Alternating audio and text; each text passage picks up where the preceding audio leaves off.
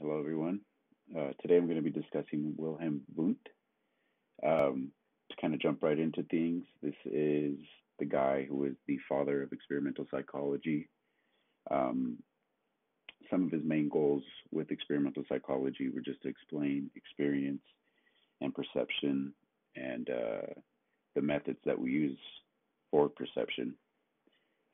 He conducted a lot of his tests based on memory, attention fluctuation, and the range of sensitiveness, which involved emotions and behavior. Um, he didn't believe that introspection was a good source of information, and some of you might have already heard that or seen that in the lecture or read that in the book.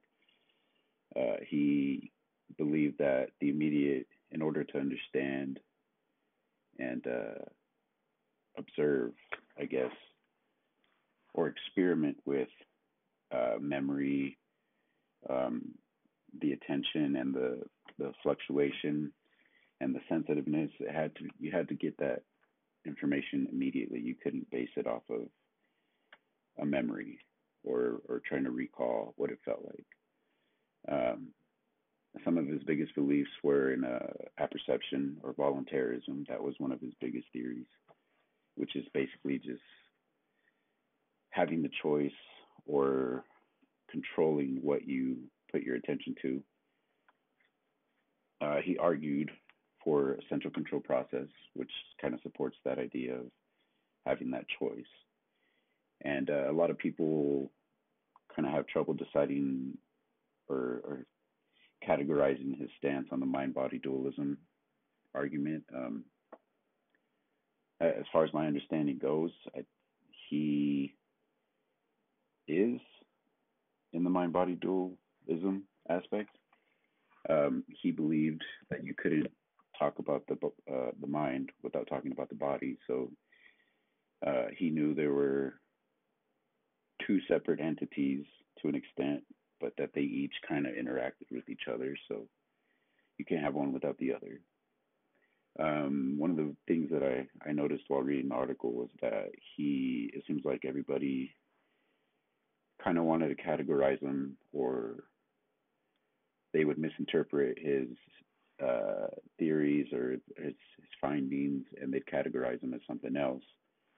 Um, so, like, a couple of the things they mentioned was that they would label him an elementalist or an associationist, I think that's how you say it, because of how similar his ideas were to those categories. And finally, the biggest part that this article talks about is basically how Wundt's research and his psychological beliefs and ideas and how they're relevant to today. Um, the idea of volition is very similar to the idea of cognitive control, which is, a pretty modern idea. Um, his studies of linguistics are pretty similar to, or the analysis that he made are pretty similar to the ones that are currently being done. Um, One of his students, Kreplin, had an idea or a theory of attentional abnormalities for schizophrenia, which also reflects the modern attentional theory of schizophrenia. And then there's another one about emotional pairings, and this one was kind of lengthy, kind of a little bit more difficult to understand, but basically he had this idea of bipolar, or basically polar opposites for each dimension of emotions. So if you had pleasant and unpleasant, so things like that, and they were replicated or are similar to ones that we currently have, which are good and bad, active, passive, strong and weak. So all in all, what I kind of took from all this is that Wundt was pretty ahead of his time, and that he wasn't very well understood back then, but now it seems to be he seems to be much better understood, I guess, for lack of a better term. But